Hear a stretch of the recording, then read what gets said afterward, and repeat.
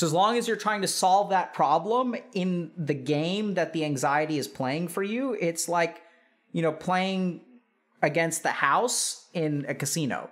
It's a game you're designed to lose. How do I get out of this thought loop? When I am quiet, am I being boring? And when I'm talking, am I being annoying? Okay, if we think about this for a second, this is brilliant, by the way. So let's start by just understanding, you know, where does the root of this come from? Right? So like, do you guys see how this thought, am I being boring, like comes from a presumption that people don't like you or that you're not delivering value? And this too comes with a presumption that you're not delivering value. Like, you guys see how both of these questions, even though the behavior is the exact opposite, like they share the same root. So this is really important to understand. So a lot of times people think that their anxiety is dependent on a particular thought, right? So like my mind produces the thought for me, am I being boring by being quiet, or am I being annoying by talking? And so what we do is we focus on the content of the anxiety. What is like the worry that we have, right? Am I being boring? Am I being annoying? Like both of those are the content of the mind. But if you kind of think about it, that doesn't make any logical sense, because if you're worried about being boring, the solution to that is to talk. And then if you start talking, theoretically, that problem should be fixed. You're no longer boring. But you wind up being, your mind actually tells you, now that we're talking, am I being annoying? Maybe I should be more quiet. So from a logical perspective and from a thinking perspective, it's like a lose-lose situation. There's no way you can win. Because your mind is producing for you thoughts and worries and concerns, which theoretically should lead to a particular behavior or solution. But even if you engage in that behavior or solution, you're still screwed. So like, how on earth do you deal with that? And the key thing here is to go back to the root that produces these thoughts, okay? So like, this is where, you know, as long as you feel internally, emotionally, that you are not going to like be pleasant to be around, if you are insecure about, you know, what value you bring to like other people's like social service, like social like situations, if you can't really like serve to be like socially useful to other people, as long as you hold that belief will spawn off thoughts no matter the circumstance. Does that make sense? So it's kind of interesting because like a lot of people they'll try to solve the individual thought. But like what this picture beautifully illustrates, is brilliant, right? Is that you can try to solve as many problems as you want to. Your mind, if you're socially anxious, is like never going to be appeased, right? When I'm quiet, am I being boring? Oh, talk more. And then when you're talking, you're like, oh my God, am I being annoying? Be quiet more.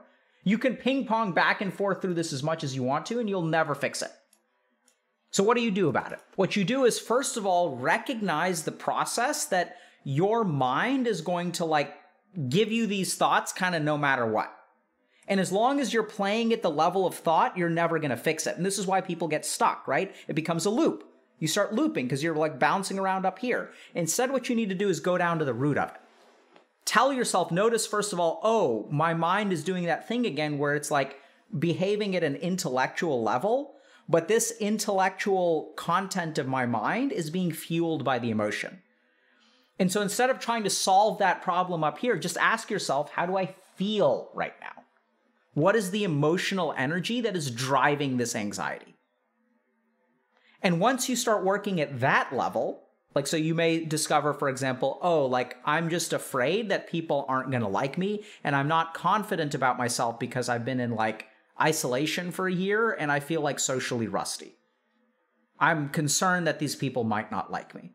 And then you can kind of sit with that, and it's like, it's not about a particular manifestation. It's sort of like, okay, like, I feel afraid that people don't like me. And this is why it's useful to work with someone like a therapist or coach or something like that, right? If you really have social anxiety, I'd recommend seeing, you know, a clinician if you have like a diagnosed social anxiety.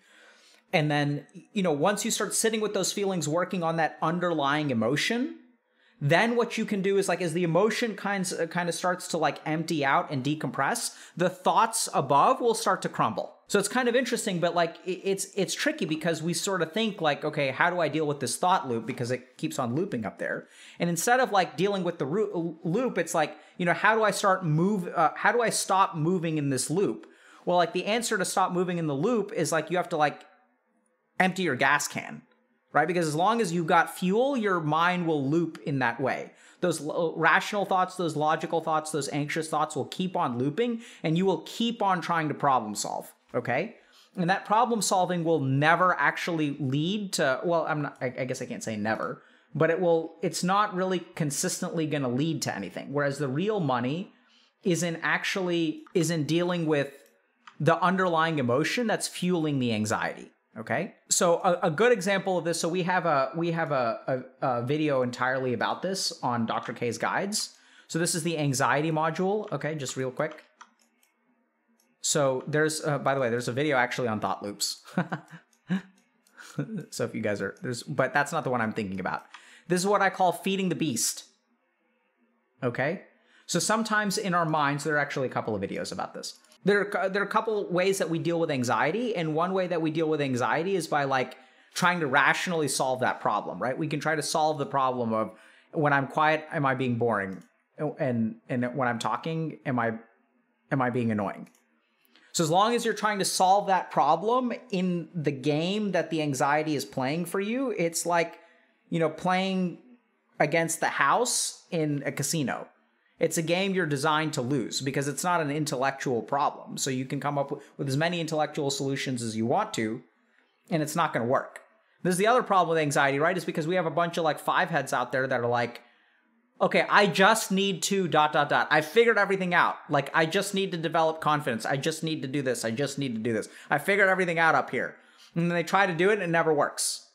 It's because all of your energy is being spent on sort of like the symptom as opposed to the cause. So get down to the roots of your insecurity or your lack of confidence. And notice in that moment, instead of playing the game with the anxiety up top, notice like, what am I actually feeling right now? Like, where does this insecurity actually come from?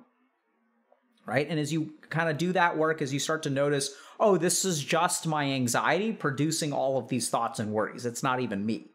That's another useful technique that you can do is notice what is your anxiety versus you. And you're like, oh, that's just my anxiety. It's like, no big deal. Like, it's going to act up again. And you can even anticipate it. So the next time you go into a social situation, you know, okay, so my anxiety is going to start producing thoughts.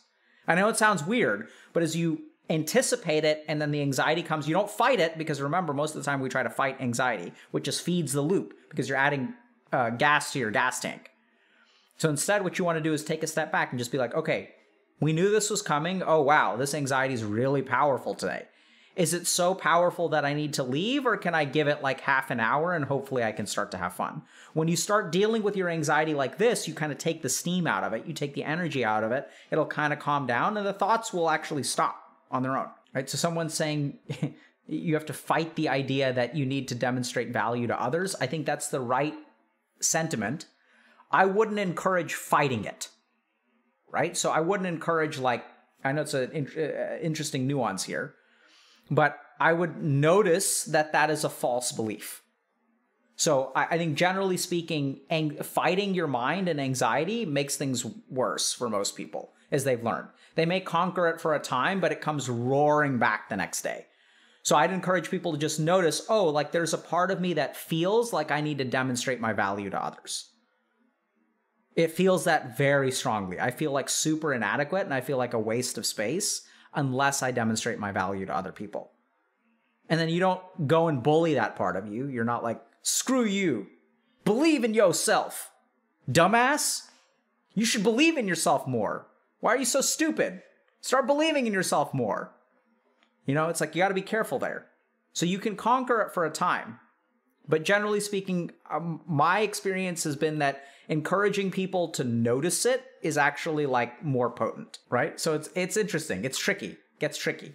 There is value to sometimes fighting and overcoming your anxiety though. Like, so it's just like, generally speaking, people tend to know how to do that relatively well. And it's this part that people, generally speaking, need to learn.